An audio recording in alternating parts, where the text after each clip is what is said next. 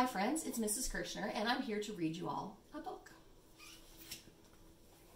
What do you think this book might be about? Butterflies, possibly? Yeah.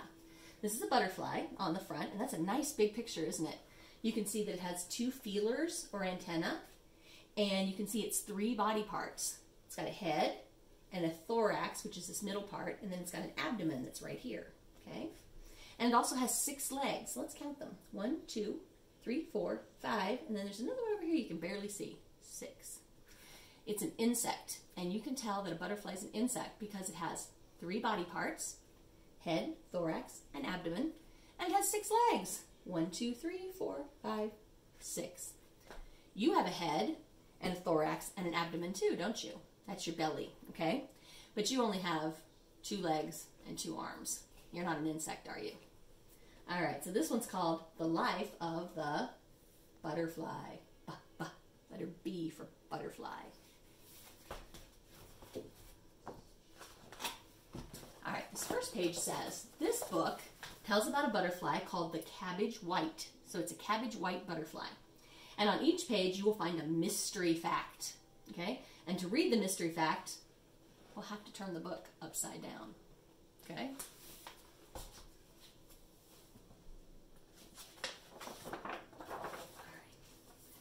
These are butterfly eggs on a cabbage leaf. It's called a cabbage butterfly because its babies eat cabbage leaves.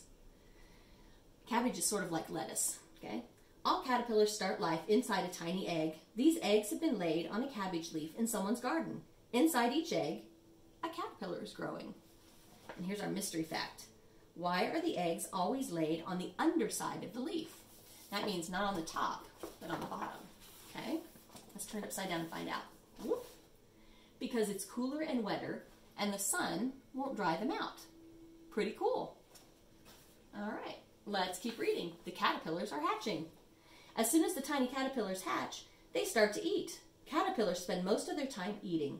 You can see that they have already made a hole in the cabbage leaf. You see that? And here's our mystery fact. What is an instar? Can you make a guess what an instar might be? Let's find out. Every time a caterpillar breaks out of its old skin, it gets it's called a new instar. So it's a stage in their growth. So every time they break out of their old skin, which I assume we'll find out in a little bit, it's a new stage and it's called an instar. Interesting, huh?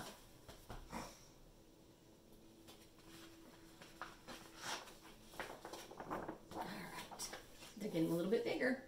Because they eat so much, the caterpillars grow fast. And pretty soon they're too big for their skins. They will split their skins and climb out. What happens when you get big? Your skin grows with you, doesn't it? Yeah, but the caterpillar has to split its skin and climb out. How much does a caterpillar eat? How much do you think? How many cabbage leaves do you think it eats? 100? 200? 5? 1? 20.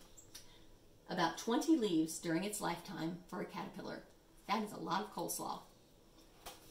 Oh, look, the caterpillars have gotten bigger. Here they are in their new skins. They have different colors and patterns on their skins, but they're the same caterpillars, all right? So the first one is the first instar. That's the first time they changed their skins. And now they're in the second instar because they've changed their skins again, okay? And this says, do caterpillars have bones? What do you think? Do they have bones? We have bones, right? When you touch your head, you can feel that hard bone under there. Or you can feel your ribs. But caterpillars don't have any. Nope, they have a hard skin that acts like a skeleton and keeps their body together. All right, let's keep reading. Oh, now he's in his third instar, his third stage, his third new skin. This caterpillar is losing its old skin, which had white stripes along its side. See the white stripes? This part is the old skin right here, okay? The new skin has no stripes, and it's bigger, and the caterpillar can grow more inside its skin. You see, there's the new part of his skin that doesn't have stripes, and the old part of his skin with stripes. Okay. The mystery fact says, why does a caterpillar have to shed his skin? Why do you think? Well, its body keeps growing, but its skin can't stretch like yours does. So it has to split its skin and get a new one so it can continue to get bigger. All right.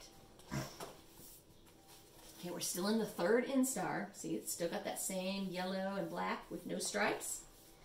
Caterpillars have 8 legs on each side. Isn't that weird? You can count them in the picture. 1, 2, 3, 4, 5, 6, 7, and then one way back here, 8. But they look a little bit different. Some of them, don't they? Some of them look like they can move, and others look like they're kind of stubby. Kind of different, huh?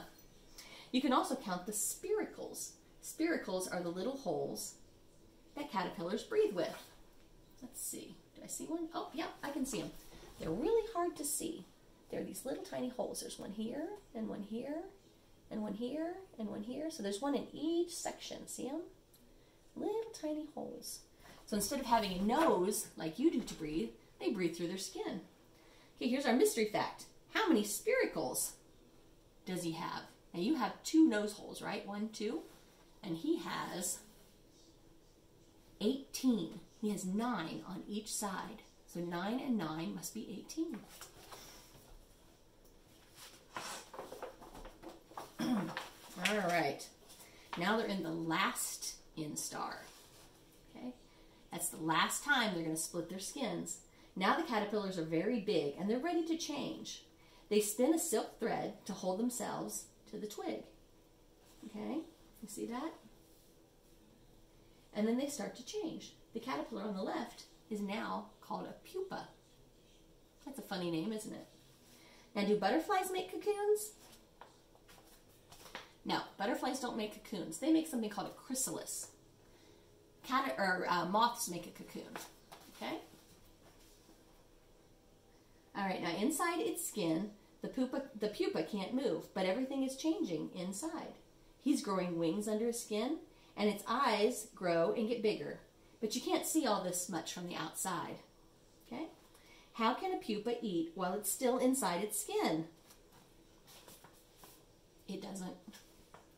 For 4 weeks, it doesn't eat. Instead, the pupa lives off the food it ate when it was a caterpillar. So it must have stored the food in its body somehow. Okay, here we go. There he is in his chrysalis. Oh, it's almost time. At last, the butterfly is ready to come out. You see that? It's starting to split open. First comes the head with its new feelers called antennae. You see it right there? There's its antenna. Okay? And next come the 6 long legs. The other 10 legs are gone. And our fact is, do butterflies see the same things that we see? I wonder. Let's find out. They see most of the colors we see, plus they see an extra color called ultraviolet, which we can't see. All right, finally the new butterfly climbs out of the chrysalis.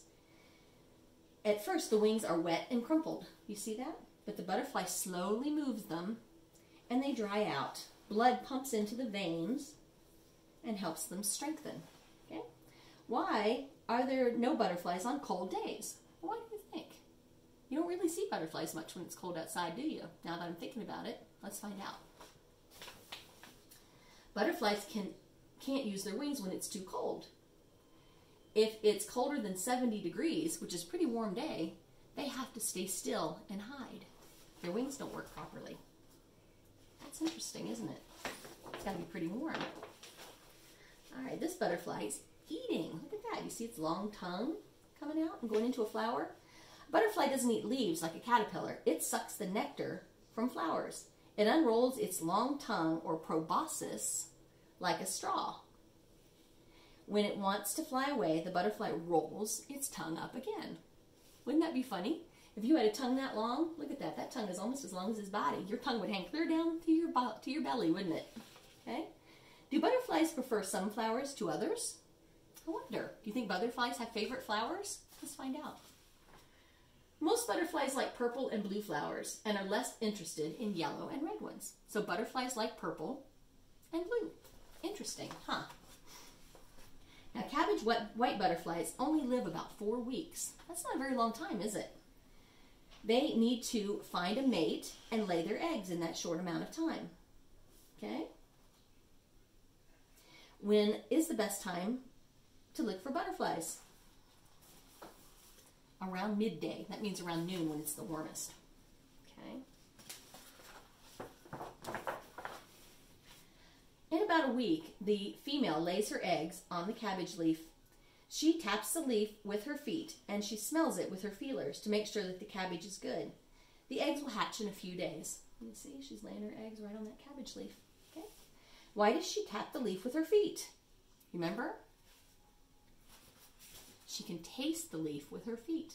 So instead of using her tongue like we do, she uses her feet. Ooh. Would you want to taste everything that you step in with your feet? I don't think I would. I can think of some nasty things that I've stepped in that I wouldn't want to smell or wouldn't want to taste. So that's how a butterfly grows. First it's an egg. See if you can remember. First it's an egg, and then it's a caterpillar, right? And then it's a, where it stays really still and changes to the butterfly. Do you remember what that's called? A chrysalis. And then finally, it's an adult butterfly. Thanks for reading with me, and we'll see you next time. Bye.